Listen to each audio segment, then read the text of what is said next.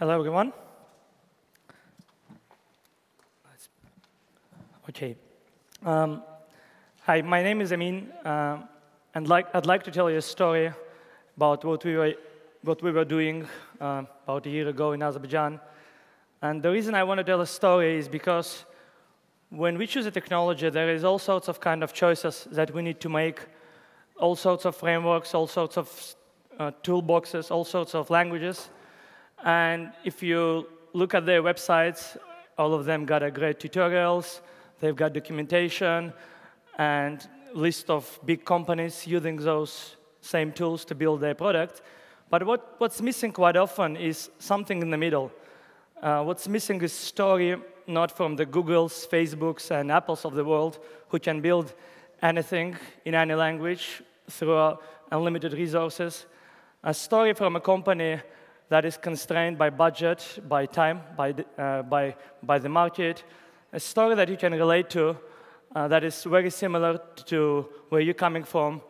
A story from someone who can convince you, oh, if that's worked for them, maybe this is something that would work for us. And this is the kind of story I'd like to talk about. And hopefully, I will be able to show what worked for us. And maybe this will help you drive your technology decisions. So to set the scene, I will just quickly go through who I am and what were the challenges that we have faced and how we solved them. So I live in Azerbaijan, and it's a small post-Soviet country. It's about 6 times smaller than Spain. And like most post-Soviet countries, we went from going from almost no technology in late 90s to a lot of technology in the last 5 to 10 years. You've got all sorts of high-speed internet, ubiquitous 3G and now 4G, smartphone revolution, everything that we all know and love.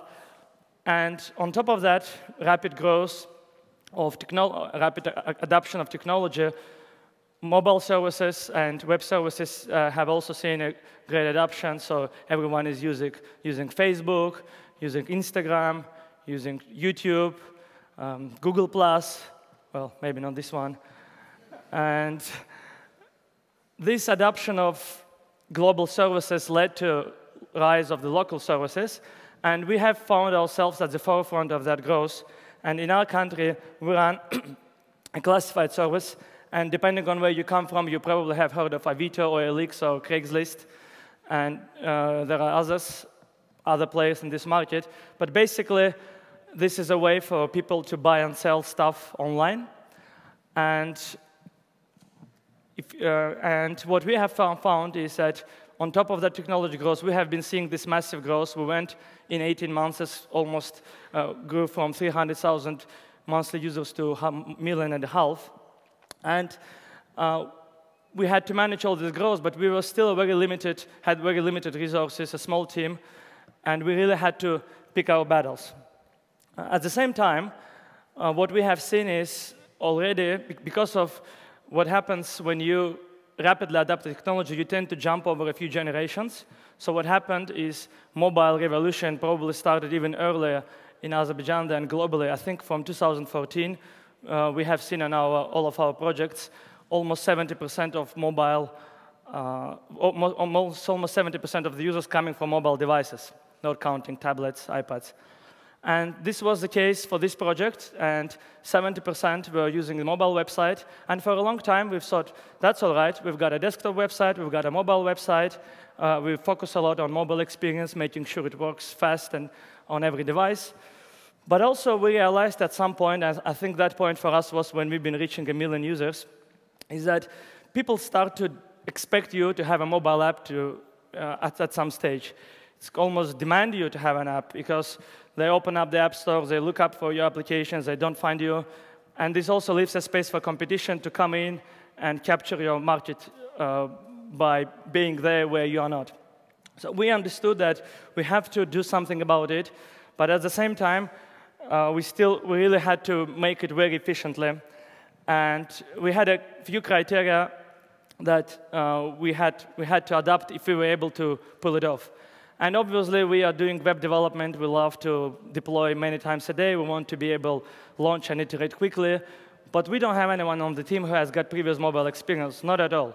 No one knows Objective-C, no one knows Java, no one knows the specifics of building an apps for iOS and Android. And we really wanted to avoid that. We don't want to build separate teams, one team for iOS, one team for Android, one team for the web. Then you have to synchronize all of the deployments and changes and everything, support multiple products.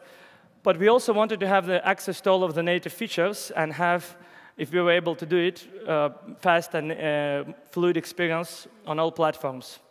So we started looking at our options.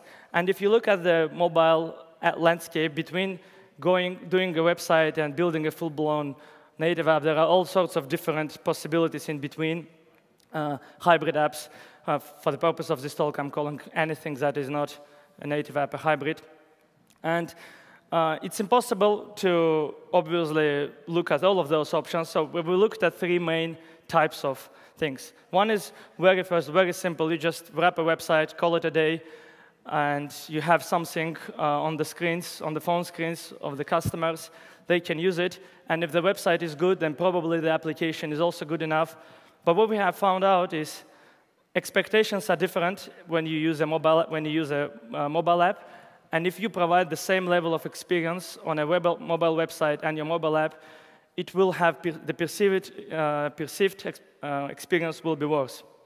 And but at the same time, it shouldn't be underestimated, because it's easy for us geeks to add a bookmark and access a website. But for many people, putting this icon on their phone screen may be the easiest way to access your service. And even if it's a lesser experience than your mobile website, you may want to do that while developing your native app. Looking back, I think we should have done that. Second option is to go semi-native, if you like. And this is the best option when you have a lot of different screens. And it was particularly suitable for us because we use Ruby on Rails on the back end. And folks from Basecamp have created this product called TurboLinks, where you build a native shell in a native language, but everything else is loaded as a web view, and it works quite well. Still, it required us to go for this option. We needed to have some experience, even if relatively small, with Objective-C and Java. It's still slower than native apps, and it still requires you, in many cases, to go to the app stores to update your app. So with that, we arrived at the third option, which is using a number of toolkits that will allow you to create applications that act and feel like native, but are not without actually using the native language. And there are a bunch of tools just within these options, but we started directly with React Native, and I'll tell you why right now. So we, in the past, used already React on the web.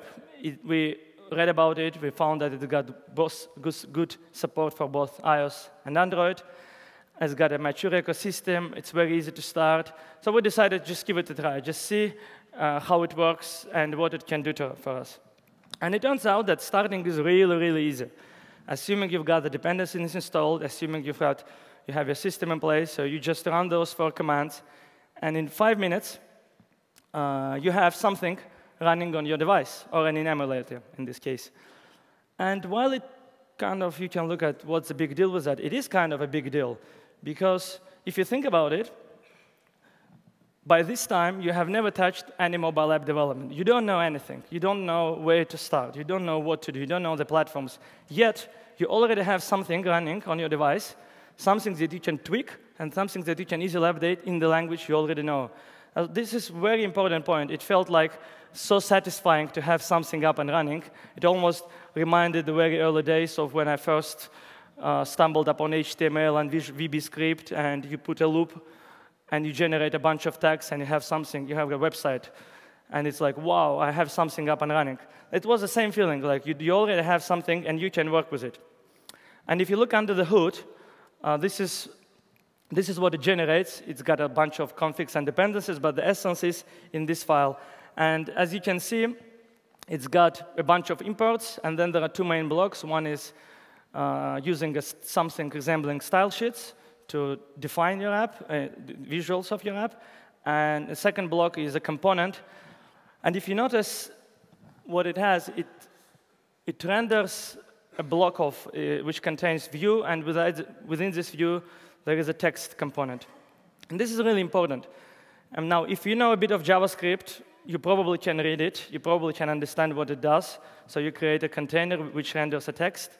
But the important part is, despite this being a JavaScript, despite this being not a native language, those are real native components. So what you do with JavaScript, you define how you want components to look. You define how you want them to behave. Basically, you orchestrate the whole environment, but you do that in your language, in the language that you already know. And this was great. This was great for us. And even if I stop here, for people who love JavaScript, this is kind of a short introduction that what you can do with React Native. But for us, it wasn't enough. Because I'm not sure how many people in this room love and breathe JavaScript, but for us, coming from the Ruby background on the server, every time we needed to touch front-end code on our websites, going to JavaScript, it was kind of a mess. All of those quirks and VATs and lack of standard library and a lot of issues. And when we faced this problem first in web world, we started looking for alternatives of what we can do, what we can use instead of JavaScript. And we ended up, after assessing all of the alternatives, choosing ClojureScript. I won't go too much in detail of why specifically ClojureScript, but it's a great language. It's got all of the things that we cared about. And it allowed us to work. It works great with React specifically. Its paradigms are fit very nicely. So we adapted it for all of our web development where we use React. And I highly recommend this talk, ClojureScript for Skeptics, which goes in depth as to why you may want to choose it instead of JavaScript, why it may not be as crazy as it may seem when you first, at least, look at the ClojureScript code for the first time. So we chose ClojureScript, and just to show you an example of how it works, this is an example from the web development. This is like reagent wrapper for React component for the web. And even if you probably can make out what it is about, it renders a div, and I show you how it renders in the lower part of the screen. It renders a div with a couple of paragraphs and with a formatting. But the important part here is we don't have any custom objects. We don't have any classes. It's basically a function that's called simple component that returns an array, or vector, as we call it in Clojure world. And this is the common theme in Clojure world. It's a function that manipulates data structures. So instead of having all sorts of different objects, you try to work with data structures, and then you can apply all of the power of the language to work with it. And let's say a more involved example. This one uses, it's got global state. And again, if you ever worked with React, you know that basically your UI is a function of a state. And in this case, the state is number of clicks. It's called click count. And we initialize it to 0. But the important part is, in the counting component, in the bottom, there is an on-click event. And when you click the button, it calls a swap function, which increments the click counter. And everything else is done transparently. You don't need to do anything else. You update the global state, and any component that refers that atom, we call it atom, the global state, will be automatically re-rendered. So you don't need to worry about flows. You don't need to worry about anything else. You just update the state, and your UI re-renders automatically.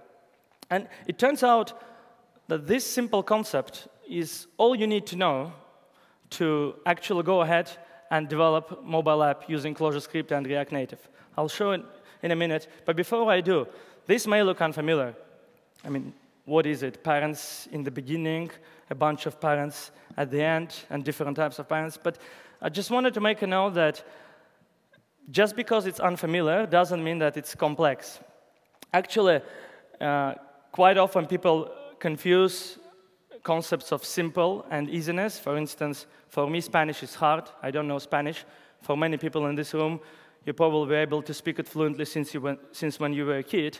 So it doesn't mean Spanish simple or complicated by itself. For you, it's easy. For me, it's hard. But if you want to objectively assess its complexity, you have to look at the grammar rules, inflections, all sorts of things to see which language is simpler, which one is more complex. So the ClojureScript, while it's unfamiliar, it's actually a much simpler language, very clear and concise language, much simpler than JavaScript, by the way. So once you go beyond that point of unfamiliarity, you start to look at it differently. And I highly recommend this talk, even if you don't develop mobile apps, even if you don't do any ClojureScript or even JavaScript. This talk that makes it clear what is simple and what is easy I highly recommend it. It will make you a better developer. So let's see how we do that in ClojureScript. Almost the same 4 commands, like in React Native world. And again, after 5 minutes you already have something up and running. A little bit more advanced than the React Native version. And again, for me, this was a moment that was sort of a liberating experience when I understood that we can actually build it. I can open this ClojureScript code, I can change a bunch of things, and immediately I can see it on my device. I connect my iOS device, I connect my Android device, and I can see that it's working. It gave me a confidence coming from the web development background that we will be able to actually pull it off without building a huge team. We can do some things that anyone on the team will understand. So let's just to see how ClojureScript compares to JavaScript, I dumped it down to the standard React Native version. And this is what you see. And again, just like in JavaScript version, you've got a bunch of imports. And then you have 2 blocks. One defines styles, and one defines component. And if you notice, in the JavaScript version, you had a style sheet class. In here, we just have a hash or map that contains styles. The components, the view itself, also is a function that returns an array, a vector. The only difference with web version is that instead of divs and paragraphs, you work with views and text and dozens of other native controls. But you never have to think about anything else. You just manipulate those data structures with your favorite programming language. And let's see how it compares. So this is the same piece of code from JavaScript version, and below is the ClojureScript version. And if you notice, in the JavaScript world, you have class listings that extends component, which has got render function, which returns JSX, which is then transformed to native code. And as I said, in ClojureScript version, it's just a function which returns a vector, which is that's the kind of simplicity that we talk about. That it may not be familiar, but it's very simple, just a function and data structure.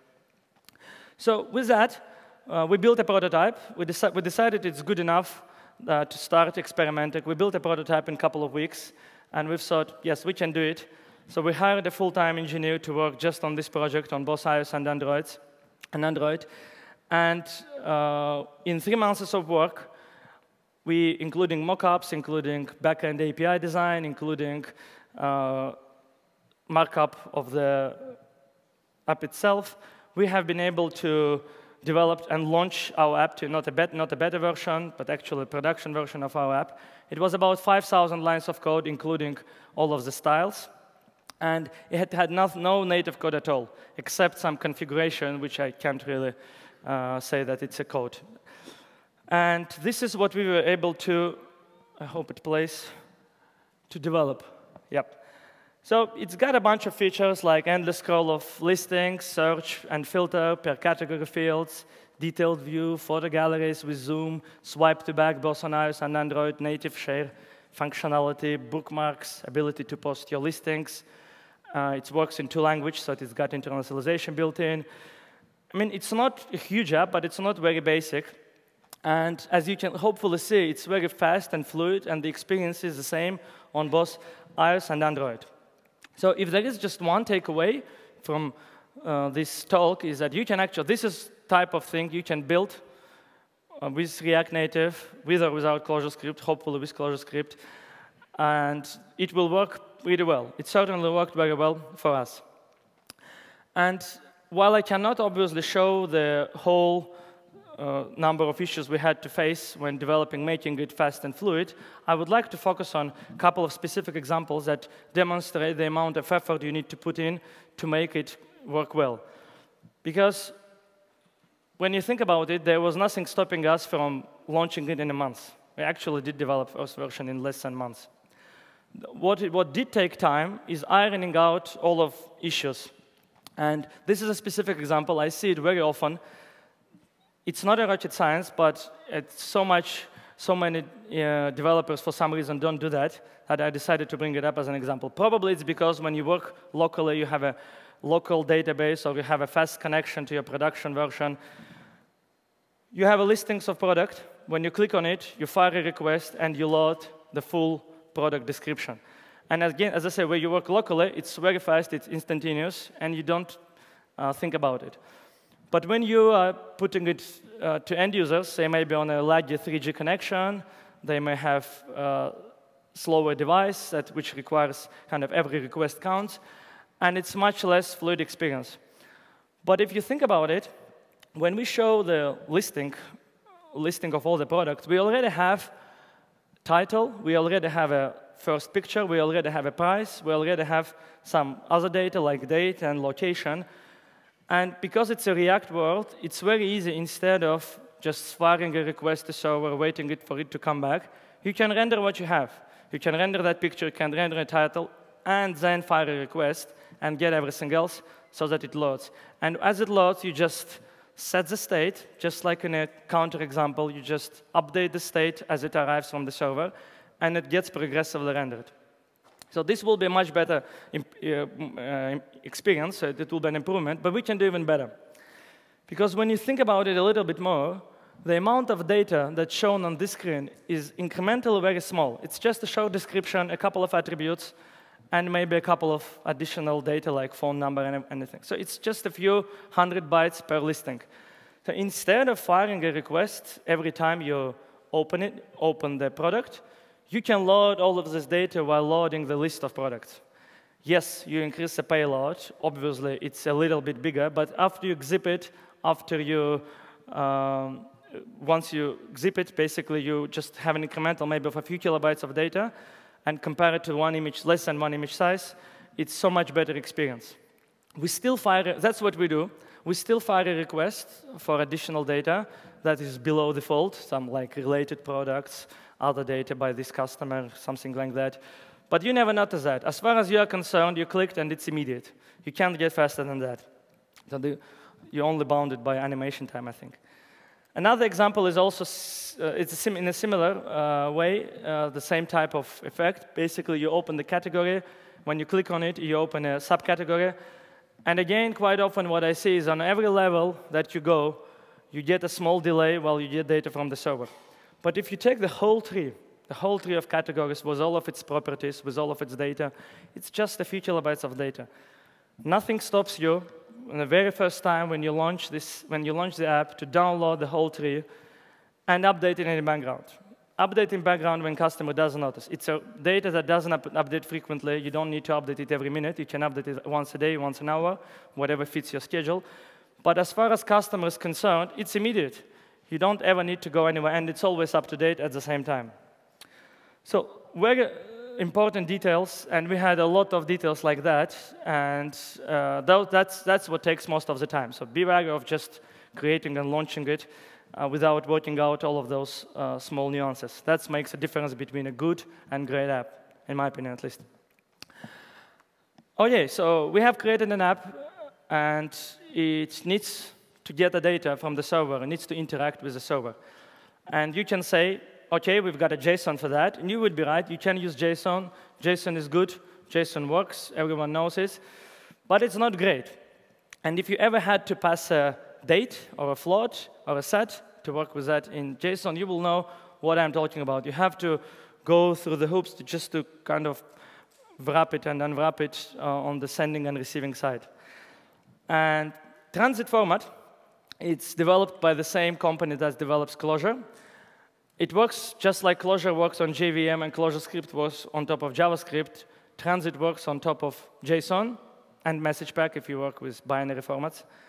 It supports any data type. It can have arbitrary keys, not just strings. It's completely language agnostic. There are a bunch of official implementations, and there are unofficial implementations in almost every language. So you can use transit format to, say, connect your Angular app to your Django backend. I mean, it's not related to ClojureScript at all. And because it's built on top of existing platform, it's got a very high efficient parser. And it also has built-in compression and caching for even more faster transmission times and parsing time. So I highly recommend using transit format. And again, just like with previous examples, I would like to give a specific example of where it helps. On the backend, we use Ruby. And if you use Ruby, you will know that idiomatic Ruby uses symbols as a keys for hash. So instead of using string, you would use a symbol. And the same happens to be the case in Clojure world. And it's called keyword.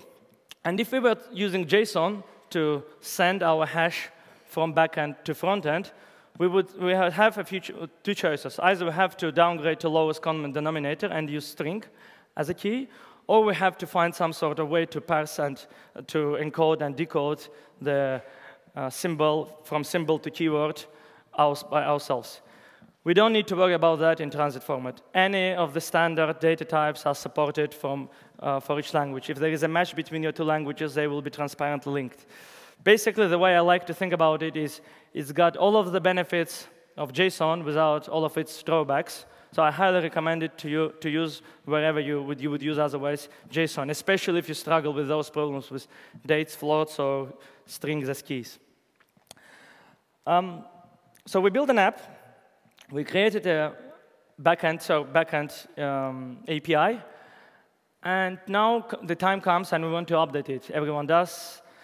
And if you think about the first version of an app that I suggested is like website wrapper, whenever we update it, whenever you update your website, it's immediately up to date on the customer's device. Not so much with a native app. Obviously, you have to go through the app stores. You have to wait for a few days until it gets reviewed, at least in the Apple world. You lose all of the reviews, by the way, because by default, Apple shows only the latest revision. And basically, it just doesn't have enough of velocity and feedback loops that we are all used to in the web world. But since here we also use JavaScript, we use standard assets like images and style sheets, well, JavaScript mostly. There is nothing stopping us from doing the same as if it was a website and update it over the air. Now, a little bit more steps are involved. You have to use some third-party servers to send a notification. And we use CodePush. That's a service by Microsoft, by the way. It's free for now. It probably will be paid eventually. What it allows you to do is, obviously, you register and integrate into your app. But then, whenever you are ready to update, you push your updated version to the CodePush servers, and all of your apps get a notification. You can schedule it whenever you want. You may want to check it every minute, on the launch, whenever you want. And you can download this new JavaScript bundle and apply it on the customer's device without them ever doing anything manually. And you can do it as involved as you want to. You may want to show a notice, do you want to upgrade? You may want to update it in the background. When we started, we did it in a really stupid way. We just downloaded it immediately and applied it immediately. So you would be in the middle of your flow, and then, wow, application will reload. Now we're doing it a little bit more clever. We download it as soon as it's available. Then we wait for a period of inactivity, like 10 or 15 minutes. And when you come back, you already see a new version.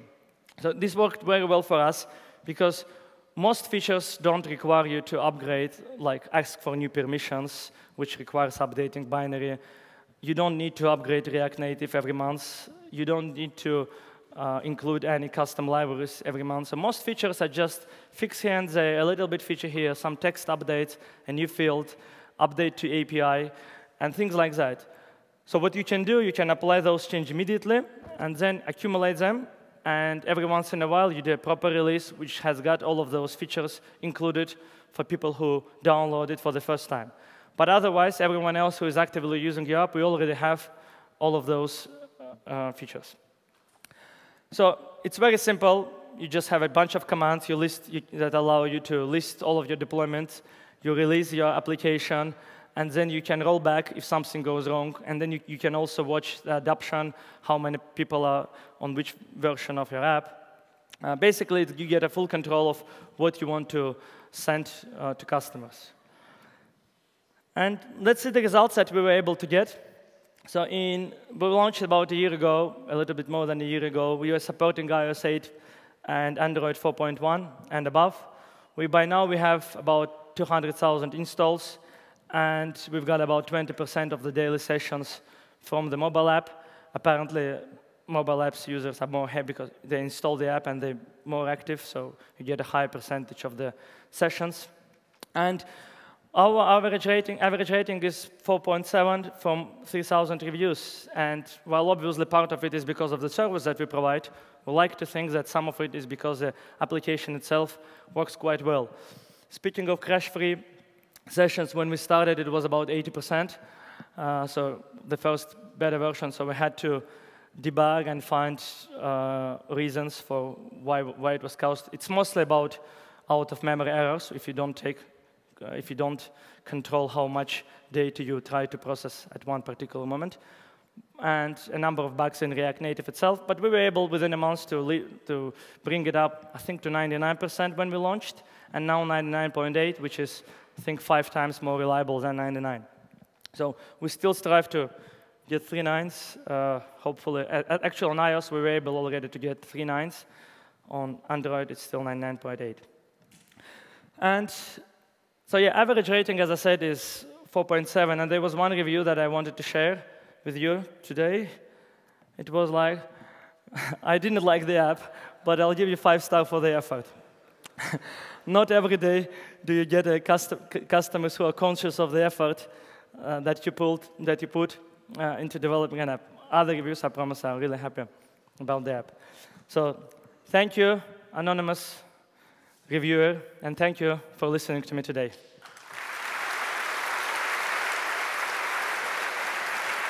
Thank you, Emin. That was a really awesome and inspiring story. Thank you. I think you should have that comment like as the top review in your app. So we got a bunch of questions from the audience. How much code is shared between the iOS and Android apps? I think it's more than 99%. I can't give you the more precise figure, but basically almost everything that we do is platform agnostic. The only things, and when we had to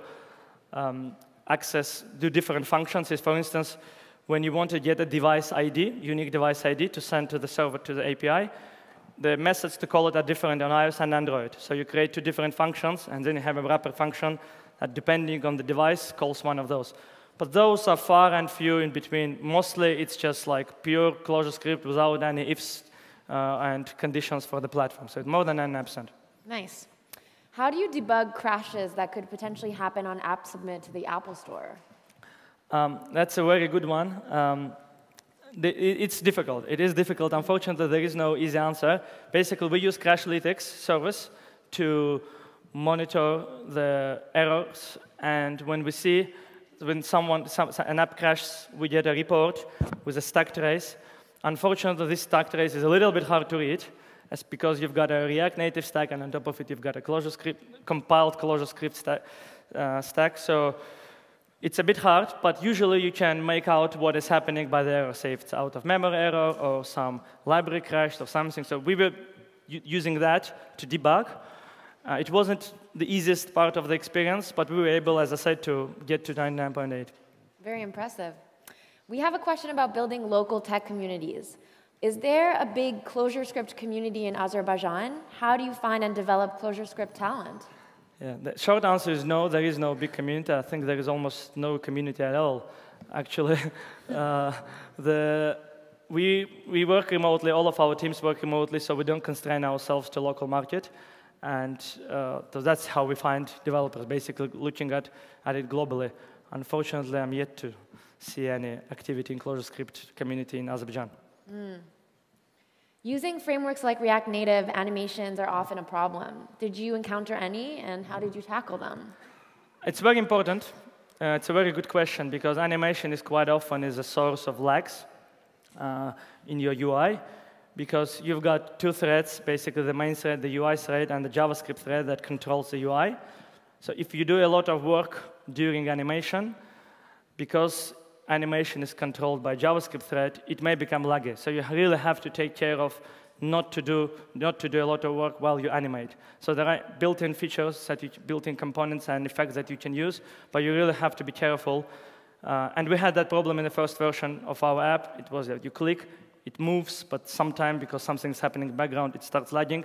So we drilled down into all of those issues and made sure we don't do any extra work while the animation is doing its nice. work. If you were to build Tap As over again, knowing what you know, would you develop the backend in Clojure instead of Ruby? The backend app? I guess if it's instead of Ruby, then yes. Well, actually, we do plan to move to Clojure on the backend. We started building this app a few years ago, and all of our other apps are also in Ruby. And the good part about it is, because we use transit format, once we upgrade or change, I shouldn't use the word upgrade, change from Ruby to Clojure, we don't have to change the interface.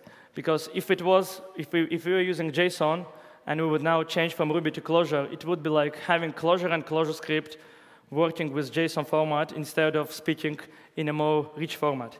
So we completely avoid that problem. So eventually, once we change, all of our clients will be able to work with exactly the same API because it will be speaking the same language. It's the same format, transit format. Nice. For the live updates, what's the status of Apple's guidelines about pushing code over the network? Is the CodePush method allowed, or is it still a gray area? It was a gray area for a long time. As the latest I have read was quite a while ago, because Apple changed their terms and services, and they allowed this type of update. Basically, I don't remember the details, but I remember very well that this kind of applications are fine. They're not a gray area anymore. There are some cases where you cannot do update over the air, but they are not related to this kind of cross-compilation and downloading of the JavaScript over the web. Awesome. One last question before we break. What challenges did you face when implementing platform-specific design? For example, Android's material design versus Apple's human interface design. Well, we completely avoided that problem because we didn't follow any of the guidelines. You may have, because what we tried to do, we tried to replicate our mobile experience. So the design looks the same, both on mobile website and on mobile app. So which means we didn't try to follow the guidelines of how to do selects, how to do forms. So we don't have that problem.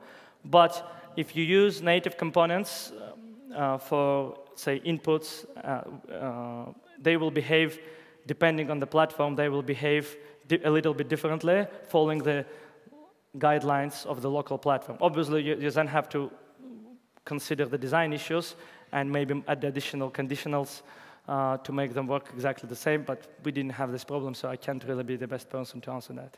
Nice. I got one last comment. Someone said, I didn't really like your talk, but I give you 5 stars for the effort. No, I'm just kidding. Just kidding. Thank you so much, Emin. That was fantastic. Thank you very much. Thank you.